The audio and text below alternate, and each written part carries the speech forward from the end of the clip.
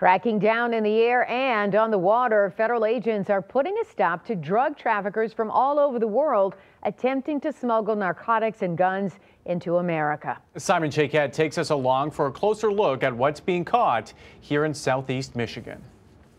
The last year has been extremely busy for federal agents on the front lines defending America. And as you're about to see, the COVID-19 pandemic has not slowed the drug trade. We've all taken an oath to support and defend this country. Director Mark Sledge with the Great Lakes Air and Marine Branch of U.S. Customs and Border Protection says he's incredibly proud of his team's work defending America.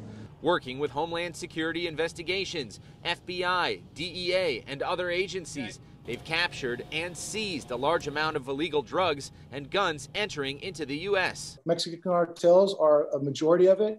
It's coming from all over the world, and it's dangerous. 163 pounds of fentanyl. If that made it to the streets with the potency of that, I mean, that can kill up to 20 million people.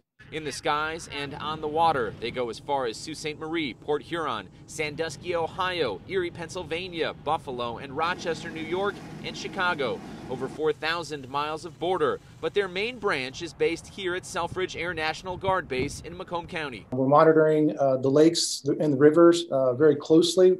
Border Patrol has a lot of technology to help monitor that 24/7 when we're not around on the water or if they're not on the water. So it's a cat and dog kind of game out there. And they're getting desperate out there. So they're using a little bit more overt tactics out there. And hey, we're doing our job and catching them. In nearly 5,000 flight hours and more than 5,300 hours on water, the stats are impressive. Taken off of boats and planes, more than $9 million in cash, almost 1,000 pounds of cocaine, more than 340 pounds of meth, and 214 weapons seized, along with 182 people apprehended and 1 person rescued.